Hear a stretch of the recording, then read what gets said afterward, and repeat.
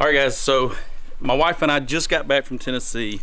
We found an Overland camper for sale just a couple hours away up in Chattanooga. We had to go get it, and I've got it here today. It's in the backyard. It's going to be awesome for adventures and stuff this summer with the family, and I cannot wait to show it to you guys. Stick around.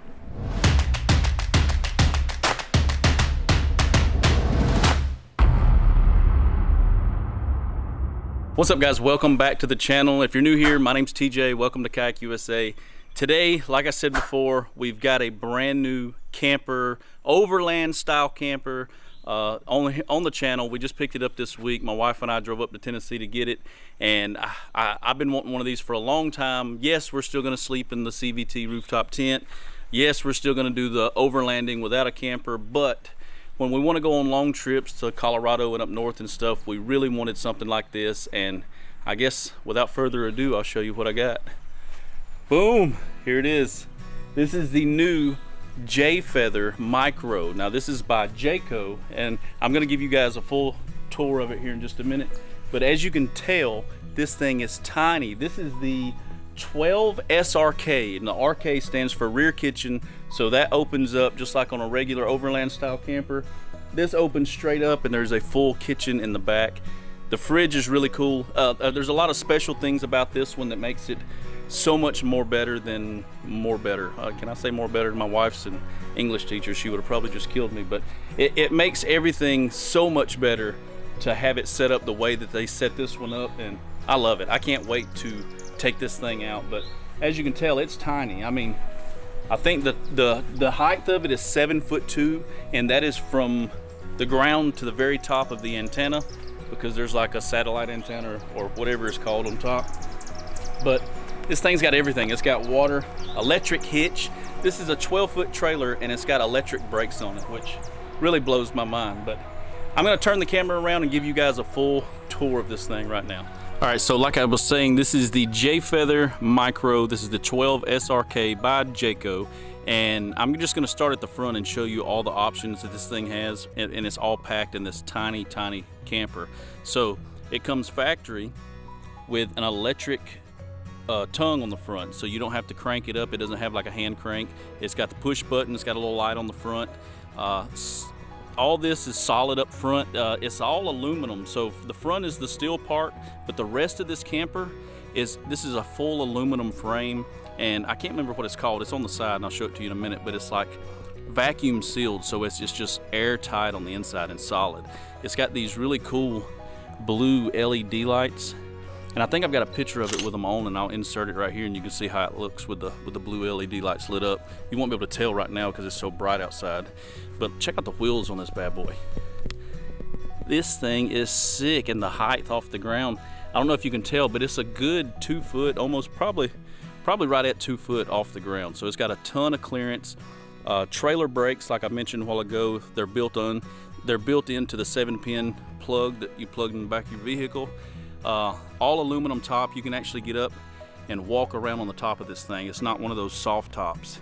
And some of these also come with the Thule rack on the top, which I will be adding because I want to be able to carry kayaks and maybe even a rooftop tent on top of this. So I will be adding that Thule. I'll do it here on the channel.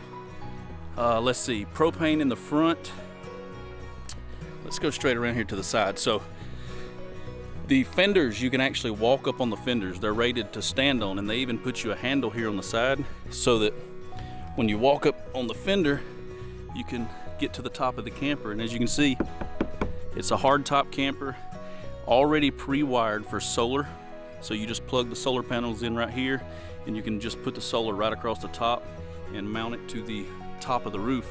It's got that big fan right there. That fan is awesome, but it's also got a built-in AC unit, as you can see right there. So here's the stuff I was telling you about. This, I don't know if you can see it on camera, but it says Stronghold VBL aluminum frame vacuum bond lamination. So that's what the walls are all made up, and the floor, and you know, it's all just sealed up really good. Let's go to the back here. All LED lights across the bottom, and then it's got those same little round LED lights across the top. And you undo it like this. It's got 4 of them, I don't think I've got it locked. I don't. And she just opens right up into a kitchen. Now, there was a TV hanging here, and it's on the inside, and I'll show it to you in a minute, but you can actually move the TV from the inside of the camper to the outside of the camper, so when you're back here cooking or camping or whatever, you can get to the back here really easy. Now, I'm probably going to be doing a lot of remodeling on this. I know it's a 2021, but I really like my new air fridge. It's a lot bigger than the one this one came with. So this one did come with an Overland style fridge. It's a 12 volt. It's made by Everchill. If I can open it with one hand, and it's got a good bit of storage in there. But my new air is way bigger than that, and I want it to go back here. But the bad thing is the new air would probably come to here. So I'm probably going to be remodeling the back, putting some cabinetry and stuff in, because I don't see us using the TV back here very much anyway. So we'll put some cabinets across here, maybe a sink. The Blackstone grill, now this is cool. It came with it. This drawer clicks out, and then you just take your gas line from the Blackstone, and it hooks right, see if I can get the camera down here, right there. You just pop this little plug out, and you can plug the grill right up and have a Blackstone grill, and it actually comes with the camper. How cool is that? So that's the galley, and it's got lights. I don't have the battery on here right now, but it's got lights in the top back here. It's even got the little blue lights that you can turn on and off separately. Really cool galley. I really like it, and it's deep. I don't know if you can tell how deep it is on camera, but it's deep.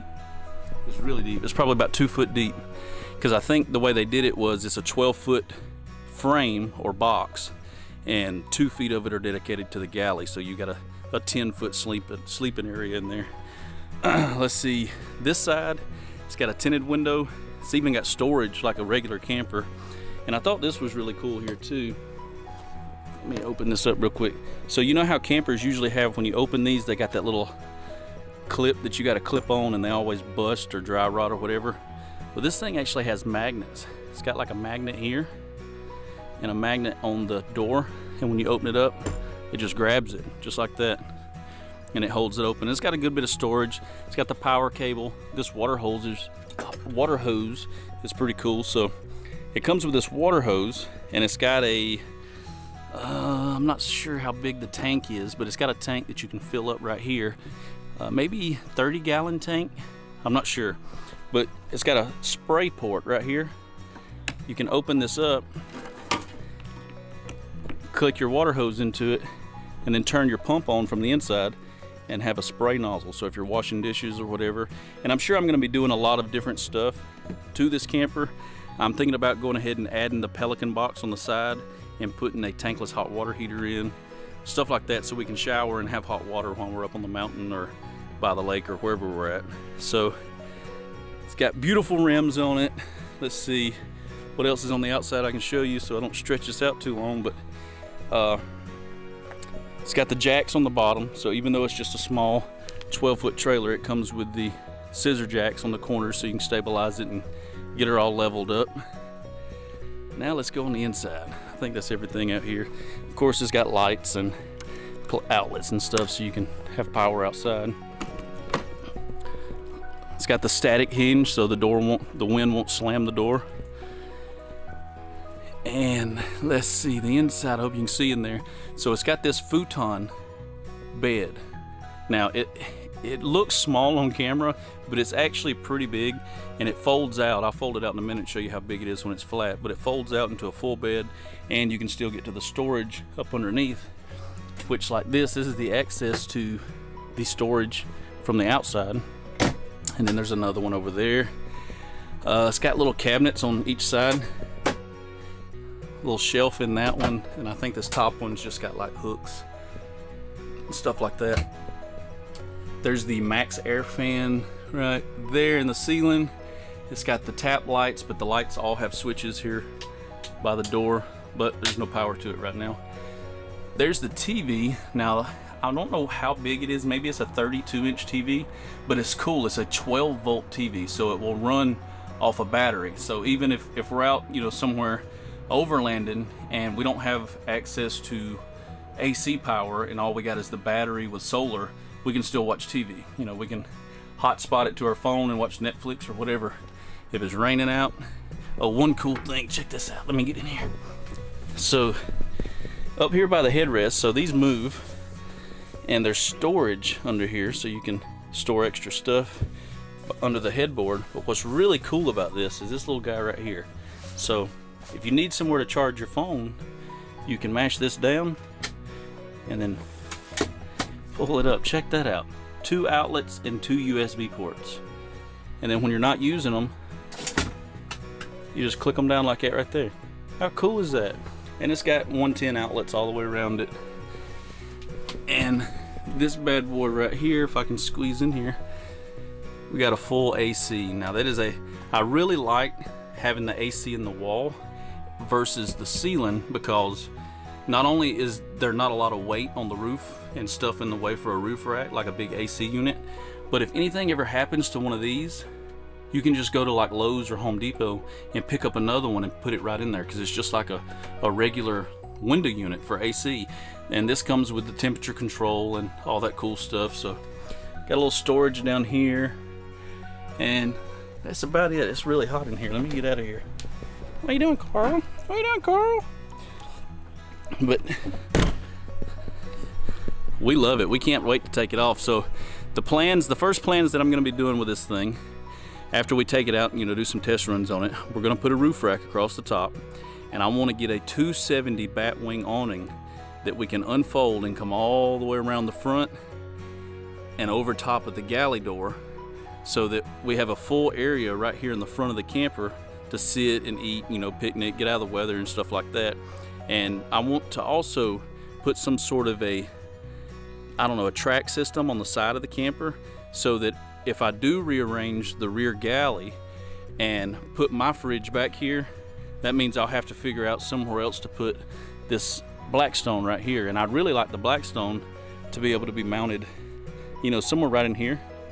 So I want something like a track system where we can slide it in with a table and set the Blackstone grill right there and cook.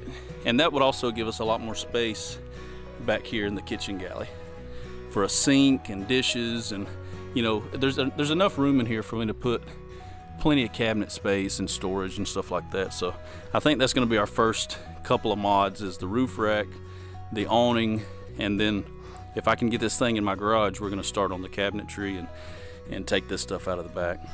I think this galley is going to be a really fun build, you know, to add the cabinets and the sink and stuff like that. And if you guys see this video and you think of anything that I should add or should keep from adding, you know, it's just a waste of space. I know it's a tiny camper, and I kind of want to keep it a tiny camper. You know, I don't want to try to turn this tiny camper and put everything in it that these big ones have. You know, we've had big ones in the past. They're fun, but I really don't like dragging them around. And if you want to do the overlanding, I'd like to try to keep it as minimalist as possible. So if you got any ideas, hit me up in the comments, let me know. And if I can do it and it's cool, I'll do it to this camper this year, and we'll do it right here on the channel. Keep a lookout for next week's video. We're going to try to go this weekend up to Cheaha Mountain State Park and do some camping and give it a go. You know, try it out for the first time, figure out what we like, what we don't like, and how we should set it up. So y'all be on the lookout for next week's video where we're going to take this bad boy out for the first time. I'll catch you next Thursday at 2 o'clock. Peace.